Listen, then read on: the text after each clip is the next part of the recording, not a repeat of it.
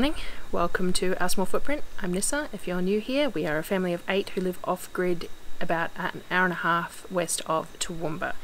Now, I did my monthly supply run the other day, which there's a video up showing what I got there, and a few of the things that I got need to be processed fairly quickly. So we got a whole bunch of strawberries that were well on their way that we quickly hulled and processed and made strawberry lemonade concentrate, and I canned all that yesterday. One of the other things we got is some large cabbages. Cabbages aren't in season at the moment, so I paid a fair bit for these, but we use pickled coleslaw off the shelves a lot, especially in summer, because we make sourdough flatbreads and then have it with pulled meat, canned meat, and pickled coleslaw or mayo and things like that. So we have about half a dozen jars left on the shelf, but once you've made it, it needs to mellow for a couple of weeks before you open the jars. So by the time those jars are finished, then we'll be due for more. So I grabbed a couple of big heads of cabbage. I think they were $5 each, so pretty expensive, but nice big dense heads, and I'm going to shred them all up and get them salted, ready to go to can up some more pickled coleslaw. Because we have them, I'm also going to make some okonomiyaki for breakfast, or lunch it'll be, which is a Japanese pancake made with shredded cabbage, so I'm going to do that at the same time. And our cabbages for fall planting I should be starting them probably next week, so hopefully I'll get a whole crop of those of our own from the garden as well, and I'll be able to make lots more for the next batch, and this will just get us through to then, so we'll see. If they come cheap in season at the fruit and veg and I have the availability of grabbing a big box of them, then I probably will anyway, because the pickled coleslaw lasts almost indefinitely on the shelf, and we do go through a lot of it on flatbreads and things like that. It's just really tasty, and it's a good salad when in a jar, because it's still crunchy and sweet. Spice is sweet but pungent because the vinegar pickled. It's just really nice, and it's something that is very fresh tasting when we don't have much in the way of anything else fresh in the gardens going or anything like that. So I'll probably do more if I can get them cheap as well, but for the moment I'm going to start processing these ones and shredding them up nice and fine, sticking them in a big bowl with some salt so that they lose some of their water, and they'll sit in the salt for a little while, and then we'll start with the brine. Alrighty, so first thing to get done is just to get the cabbages shredded. So the pigs will really enjoy these damaged outer leaves. Looks like some bug damage in these outer leaves, which is pretty normal when you're buying whole cabbages and from a fruit and veg shop. They normally come pretty much straight from fields, so I just take the worst affected pieces off for the pigs. I wash some if I need to, if it's just washable, and just discard the stuff that is too damaged to want to add to the food, and then just shred up all the rest of it.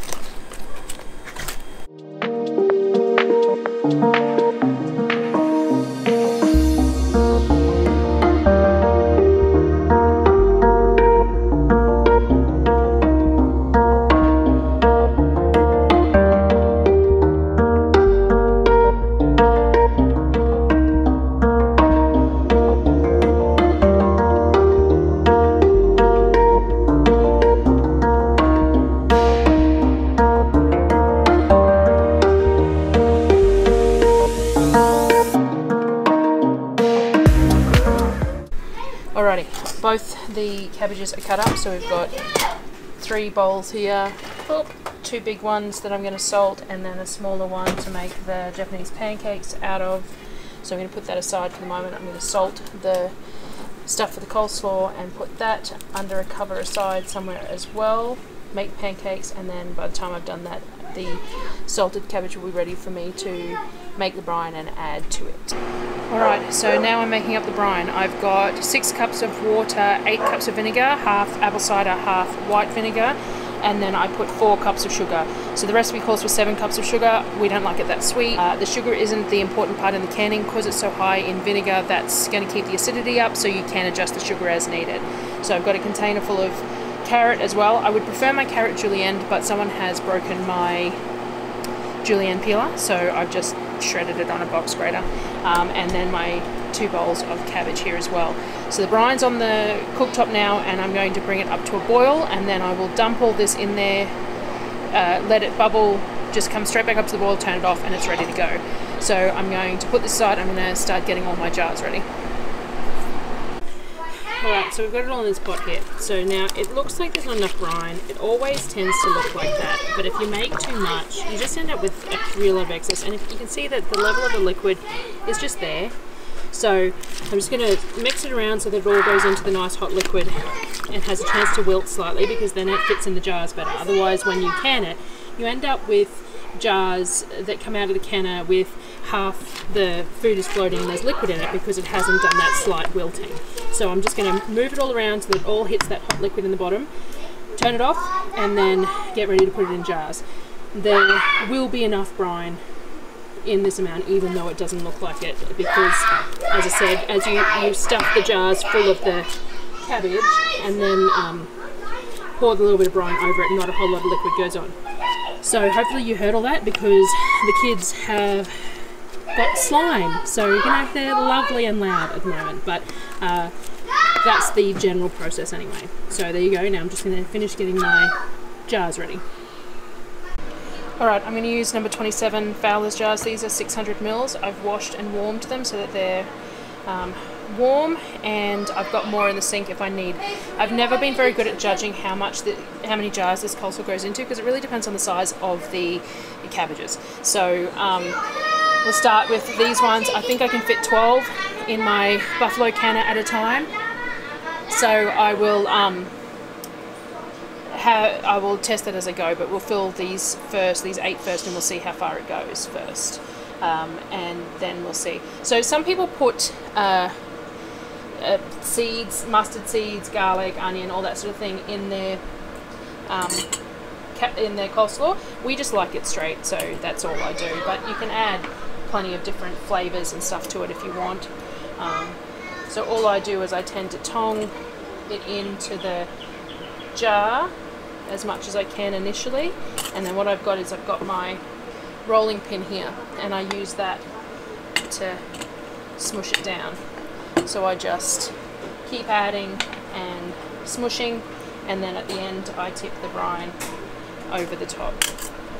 So it does go a little softer because it's going to be canned, so having the cabbage sort of chunky helps keep some texture to it. So I purposely don't cut it too fine, which is why I normally like the carrot julienne too, but as I said, the julienne peeler is missing or damaged, so I couldn't use it.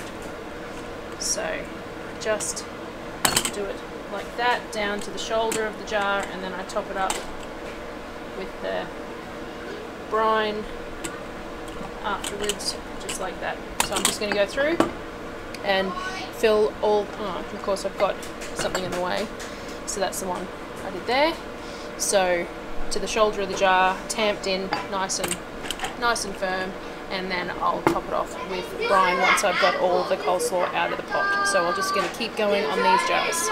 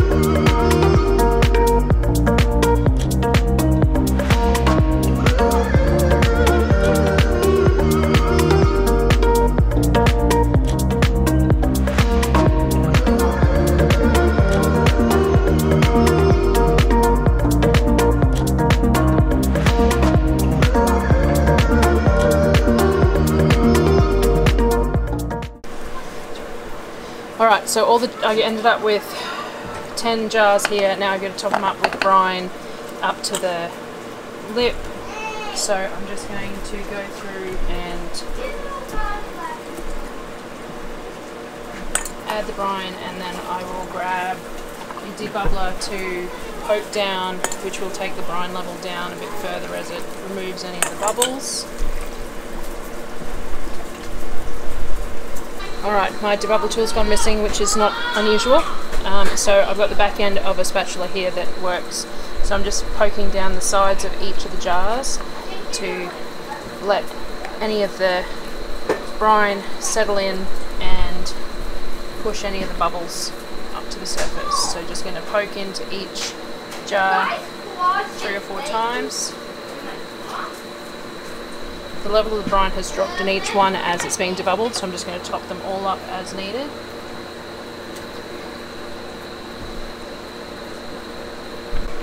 Alright, so because the brine is got a fair bit of sugar in it, you need to make sure to clean your rims really well. So I've got white vinegar and paper towel, and I'm going to clean the very top but also around the edges, because the Fowlers jars, the rings, go into that divot that's around the outside. So you want good contact on the top with for the stainless steel lids, but you also want good contact for the rings in the little divot around the side. So plenty of vinegar, make sure they're really nice and clean.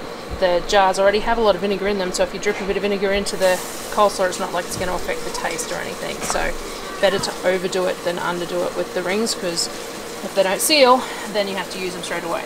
So the point of getting them canned is to put them on the shelf, and if you don't do it the right way, then they don't end up on your shelf. So it's better to spend that little bit of extra time to clean them up. So the rings go on the jars after you clean them with vinegar, nice and snug. When I first started using the Fowlers jars, there was definitely a learning curve to getting these rings on. I spilt many a jar trying to figure out the best way to lever the rings on, especially when the contents of the jar were hot, because there was an apprehension of spilling the hot liquid while you were trying to get the rings on.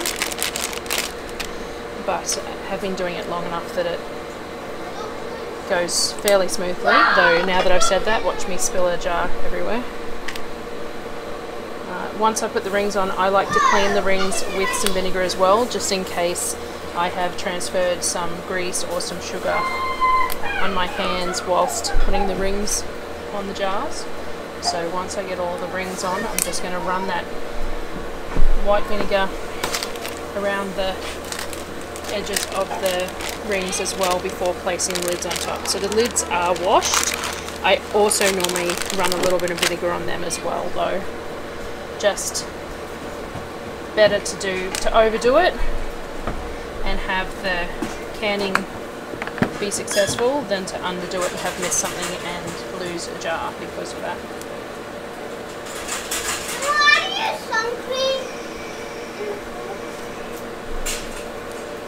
So, last one, and then I'll get a fresh piece of paper towel, some more vinegar, and just run it around the edges again to make sure that those rubber rings are nice and clean as well.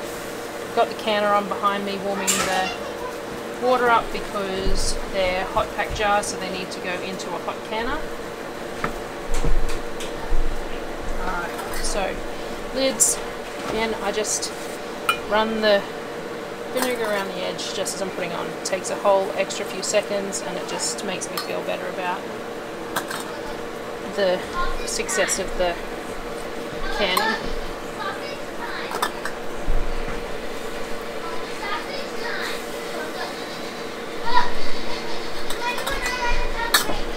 Because there's a lot of dust in our living arrangement too, it just makes sure that there's just nothing, no particles that are interfering with the contact with the seal as well.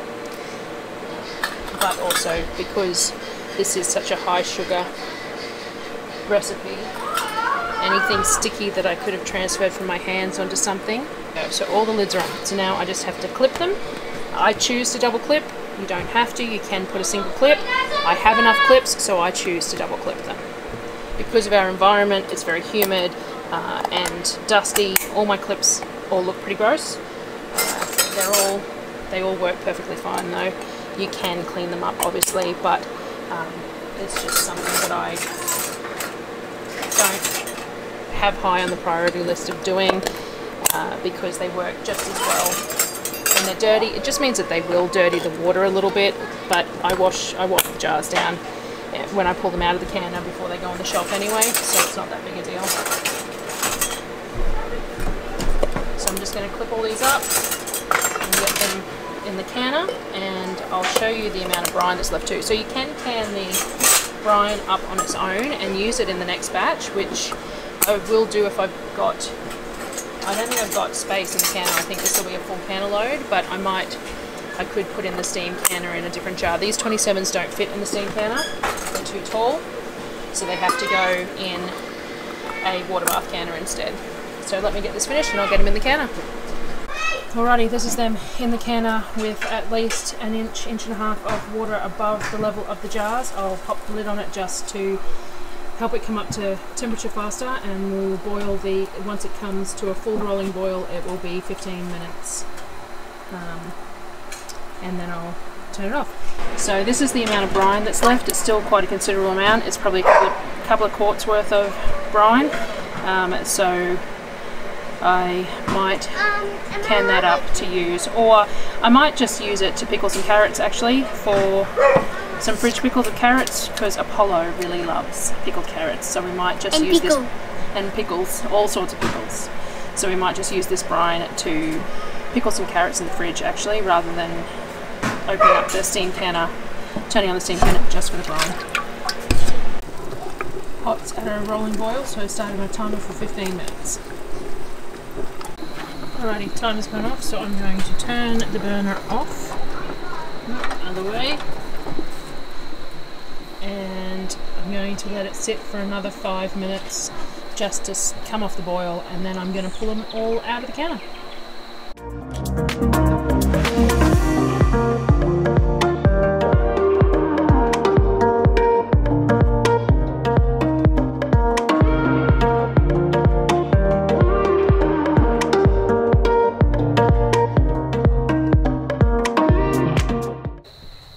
There you go, 10 jars of pickled coleslaw.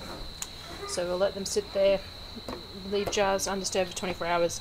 I'll shift the boards as I need to for using this bench, but they'll be left alone for 24 hours to settle, and then I'll take the clips off and test the seals, and if they're all good, they'll go on the shelf. If any of them fail, they'll go in the fridge and just be used quicker. Once these are opened, they last for, I don't know, 3 days to a week in the fridge. It is a pickle, so pickles are pretty lengthy lasting in the fridge, a lot of vinegar in them. So as long as there's no visible mould and they smell right, then we just continue to use them as we needed. But one of these is probably used in 2 meals anyway, if not one, depending on how many of the kids decide they want some as well. So that is pickled coleslaw.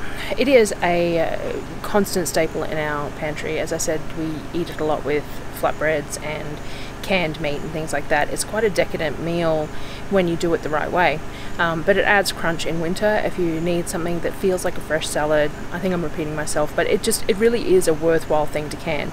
So it is, when we grow cabbages, okonomiyaki and pickled coleslaw is probably one of the main things that we do. Like, I don't mind cabbage fried up with a bit of bacon and stuff as well, but generally speaking, pickled coleslaw, okonomiyaki, they are the things that we do with cabbage when we grow it.